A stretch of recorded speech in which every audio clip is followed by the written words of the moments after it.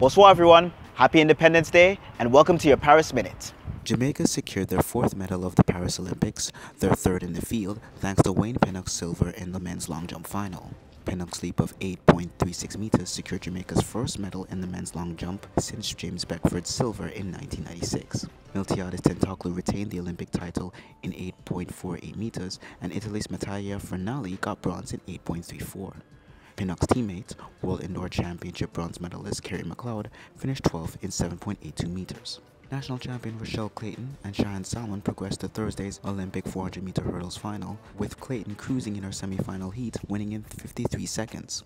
Salmon ran a personal best time of 53.13 seconds to advance as a non-automatic qualifier.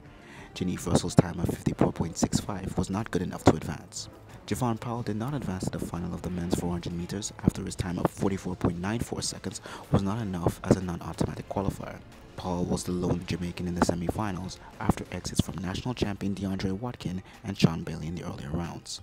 Akeelia Smith advanced to her second Olympic final, making the women's long jump final with her best leap of 6.59 meters being good enough to finish in the top 12. Her national teammate Janice Porter's best attempt of 6.48 meters was not good enough to advance to the final. Meanwhile, in diving, three-time Olympian Yona Knight-Wisdom progressed to his third straight semifinals of the 3-meter springboard after earning 382.90 points to finish in the top 18. This has been your Paris Minute. Au revoir, and again, happy Independence Day.